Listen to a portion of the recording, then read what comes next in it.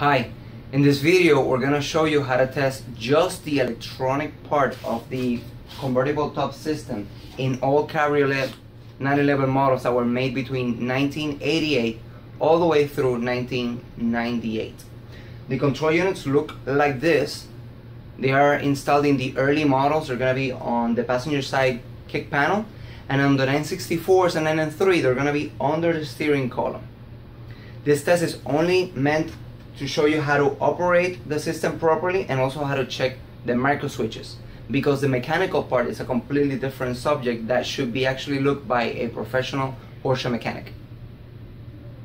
The right way to operate the convertible top system in your Porsche, it's gonna depend on the year that it was made. That's because on the early 911 models you have to put the key in position number 1. You'll know that you're there because the radio is gonna light up like it's about to work. In these model cars, you always have to have the e-brake engaged. Now, in later Porsche models like the 964 and the 993, you have to have the key in position number 2. You'll know that you're there because you can hear the gong relay going off. Now, you can never have the car running because these convertible top units don't work when the car is running. Also, when you operate the convertible top system, the light on the clock lights up when you're closing or opening the convertible top, and that light comes off once it's completely opened and also once it's completely closed. If at any point while you're driving your car that light comes on, that means that there's likely going to be a problem in one of the microswitches in your car. So let's talk about the microswitches. In this part of the video, the microswitches that we're going to be testing are going to be the ones on the frame of the convertible top system. Now, you should know that there's two sets of microswitches here.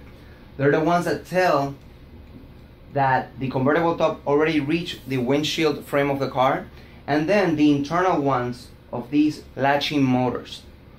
The test that we're going to do is to hold these microswitches and then press the switch here on the dash of the car to close the top. What that's going to do is going to confuse the convertible top unit into thinking that it's already closed, and therefore what we want to see are these two microswitches completely closing. That way that we know that they are understanding what's happening here and they also reach completely closed position. So Leah and I are going to hold these switches, and then I'm going to close the convertible top and let's see if the latching motors work. There we go. So they're completely closed.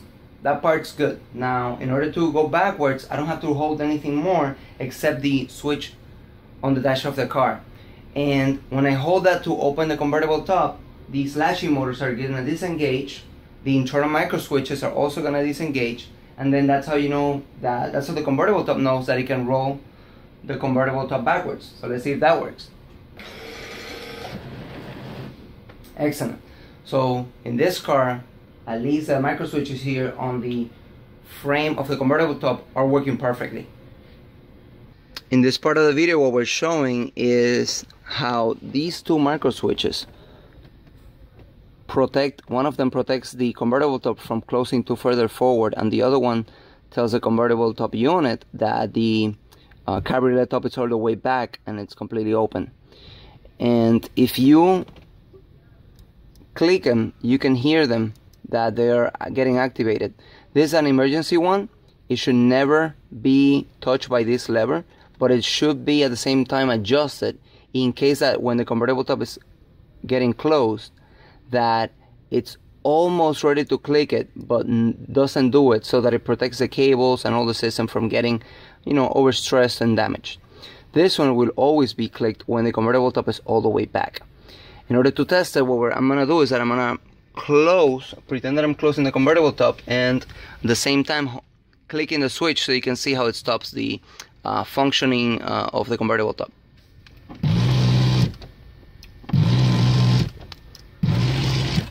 So you should do these tests yourself in order to know if the convertible top micro switches are working. Now let's go backwards and test the other one that tells the convertible top unit that is completely open.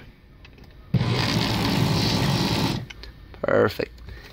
So this one is a little bit different. If I try to roll the convertible top back again with the switch here with my other hand on the dash, it's not gonna work anymore. I actually have to go forwards a little bit and then it can go back.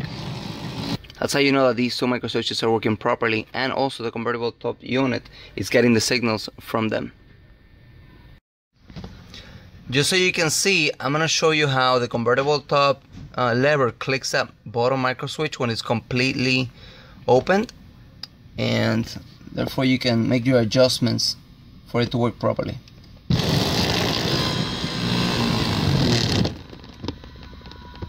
So that clicks and it's completely open. Now we're gonna go the other way around.